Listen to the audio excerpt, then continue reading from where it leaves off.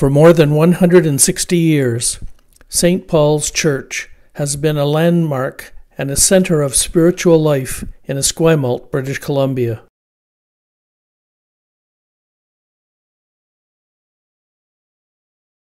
Originally built in 1866, the church was constructed in what is now HMC Dockyard in Esquimalt. The cornerstone was set by Admiral the Honourable John Denman, then Commander-in-Chief of the Pacific Station. 1866 was also the year that the Crown Colonies of Vancouver Island and British Columbia were united.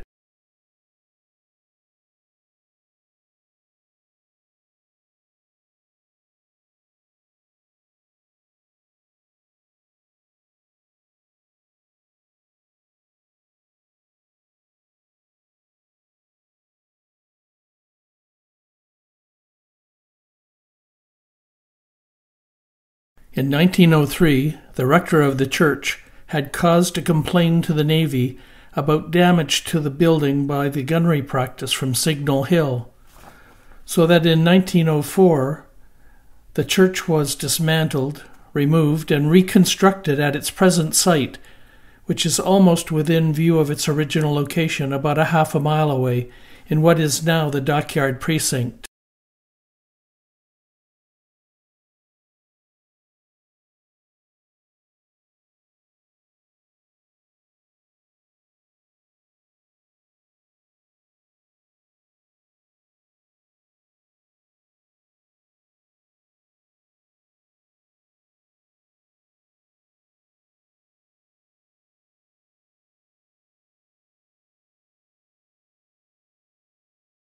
The organ was acquired in London in 1878, and it was carried out to Esquimalt by the Royal Navy.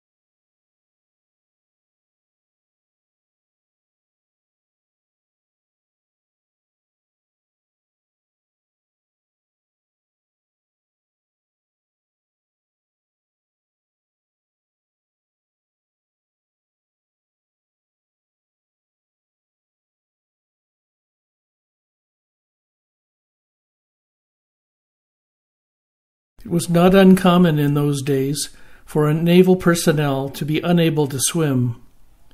Drowning incidents are recorded in the church in an alarming and tragic frequency.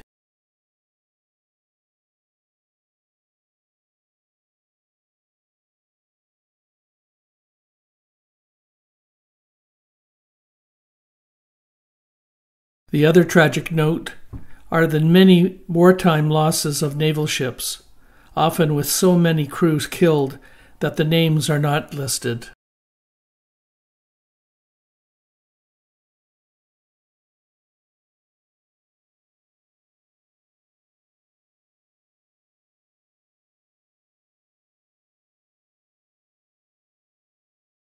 Over the altar, there are 3 windows depicting the childhood of Jesus.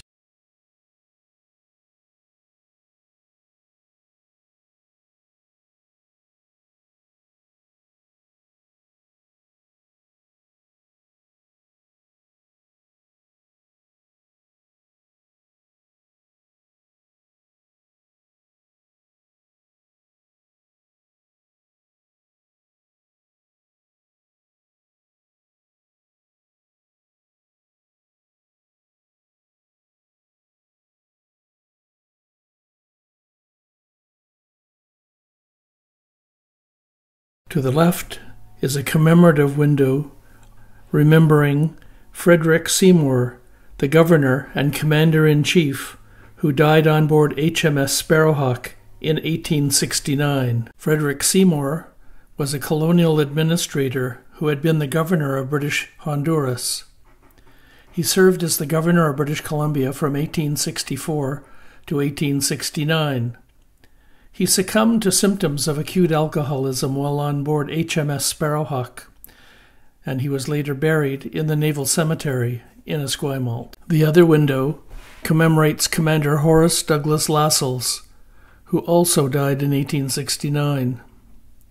Lascelles obtained the coal rights at Nanaimo with Dr. Alfred Benson and with the coal pioneer Robert Dunsmuir, thus establishing coal mining in that region. 7 members of the crew of HMS Satellite formed a volunteer boat's crew to render assistance to a shipwrecked crew in Dutch Harbor in the Aleutian Islands. They were themselves all drowned in the attempted assistance.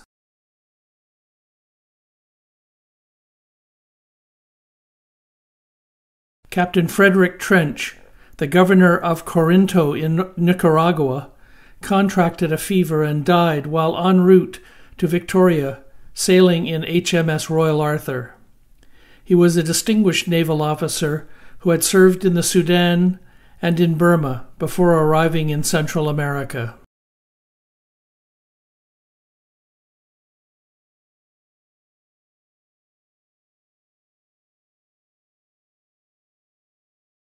Wartime deaths always seem so needless, and the recorded death of Lieutenant William Maitland-Dougal was more so. Born in Duncan, BC, he was in the founding complement of the Royal Canadian Navy.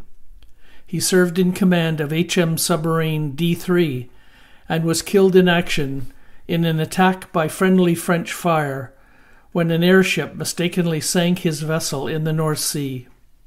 Ironically, this was the only Royal Naval submarine to have been sunk by an aircraft in the First World War.